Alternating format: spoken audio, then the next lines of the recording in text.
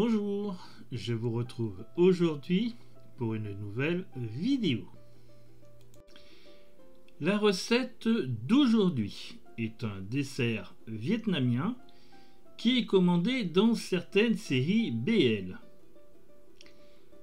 Il s'agit du Banh Têt au sud du pays ou Banh Chung au nord du pays.